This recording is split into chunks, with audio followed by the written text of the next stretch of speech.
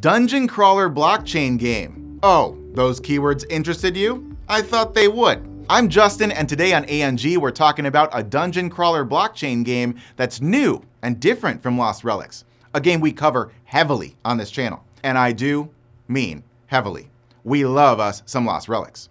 I became aware of this particular game after coming across this article from VentureBeat.com highlighting the blockchain-powered RPG crypto Raiders. The game recently raised $6 million in funding. As we can see from the artwork, this crawler is going more for the retro look, which is still pretty cool. It mixes the feeling of nostalgia with all of the new mechanics learned from the industry in the past few decades. At the head of the 22-person development team is CEO Nicholas Nooper. Nicholas, can I call him Nick? No!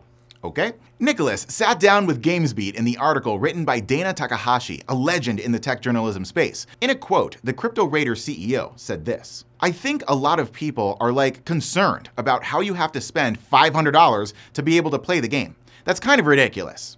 Our #1 focus is making the game very accessible for all players." It's always a good thing when game studios are self-aware of the barriers to entry for blockchain games. It's also something Lost Relics developer Cliff Cawley also covers in a recent interview on the Engine Room podcast.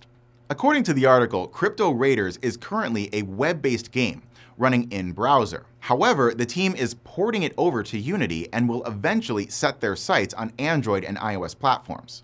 Crypto Raiders runs on the Polygon network, so fees are low and speed is high. This also means NFTs for the game can be purchased through OpenSea, a very popular NFT marketplace. But this is not financial advice, I'm just telling you where you can get these NFTs, okay? Learn more about this news and read the rest of the interview by clicking the article link in the video description. Subscribe to ANG for more blockchain gaming content and stick around for blockchain gaming live streams. See you next time.